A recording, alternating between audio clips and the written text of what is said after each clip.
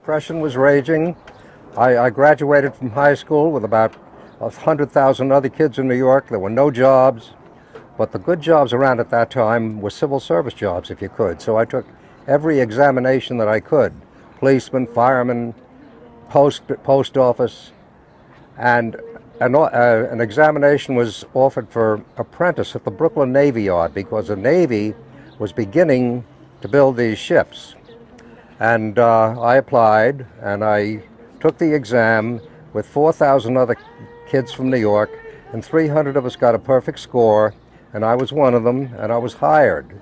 And we were put to work building the ships. The Iowa, at that time, the sister ship of the New Jersey, the first one in the group, was just beginning, just working on the very, very bottom. And I came to work there in October of 1939, and started to work as an apprentice, making $14.89 a week, and living it up in New York.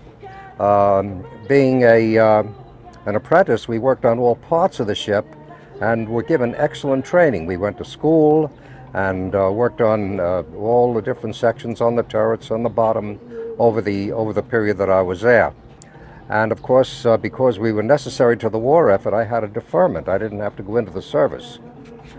When Pearl Harbor came, the Pearl Harbor attack on December 7th, 1941, things at the Navy Yard picked up, and we began working 60 hours a week. 6-day week, 10 hours a day, because we wanted to get these ships built. So I was working a 10-hour day out in the cold on the ships, right down on the East River in New York, and going to school at night studying engineering. Well, I did that, and I had a deferment so I could stay out of the service. I didn't do it to stay out, but I was necessary to the war effort. As the war progressed and as the ships were completed, the deferments began to end. So in 1943, I enlisted, volunteered to go into the Air Corps. It was the Air Corps then, not the Air Force. And because I had an engineering background, and I was in very, very good health, good school record and all that, I was accepted as for pilot training. And I was sent down to San Antonio, Texas, and into pre-flight training, and I flew Piper Cubs out in Ohio. They started us off on very, very small planes, giving us a lot of classroom training and giving us actual air training too. And I found out how much fun and how risky flying could be, because while I got through the war untouched, I lost several buddies who crashed planes or who were killed during the war and things like that. Well, I completed my pilot training, and just the luck of the draw, when I completed it, they had too many pilots. So the Army sent me to navigation school. That kept me back in the States some more, just the way it worked out. And I was sent to Silman Field, Monroe, Louisiana, where the biggest navigation school in the country was being held, and I became a navigator. And in 1943, I was given a commission, lieutenant in the Air Force. These wings are the wings I got when I was commissioned, signed by President Roosevelt. And I was assigned to a bomb group, a B-29 bomb group, operating in Walker, Kansas. The B-29 was an immense plane. It was the biggest airplane in the world at that time. And I was a navigator, and I was also a radar operator. I had radar equipment that was never used during the war. It was equipment that could see targets 300 miles away in all kinds of weather.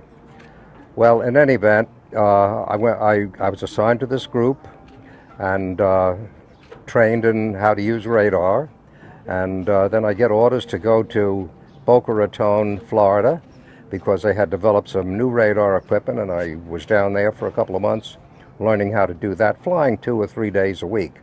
I have thousands of hours of flying time in.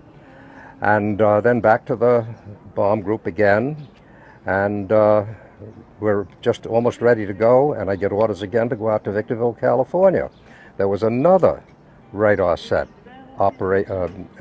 piece of equipment that had been developed, and I had to be trained on that.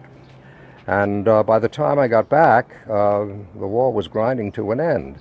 I finally wound up with my entire group in Harrington, Kansas in August of 1945, and we were all ready to go overseas. We were going to go over to the island of Tinian. Our orders were already cut. Our equipment had gone over in April of 1945 by ship, so that it would be waiting there for us, our equipment, my footlocker, uniforms and everything. And I managed to get 6 bottles of booze, which was very, very hard to get at that time. And I had that packed into my clothing, and all of that went over. Well, we were supposed to go, but later in August, when the bomb was dropped on Hiroshima, the war ended, our orders were canceled, and I was sent back to Grand Island, Nebraska. Grand Island, Nebraska was where we sat and waited until our time came to be discharged. So I had a very, very lucky war. I had a couple of close shaves. The B-29 was a very, very unusual plane. It was built to fly several thousand miles with a very, very heavy bomb load from islands like Tinian and Iwo Jima to Japan and back. There was no place in the middle to stop and get a Starbucks. You know, the planes were light and very, very highly technical. The engines were made out of magnesium. Magnesium is a very light metal.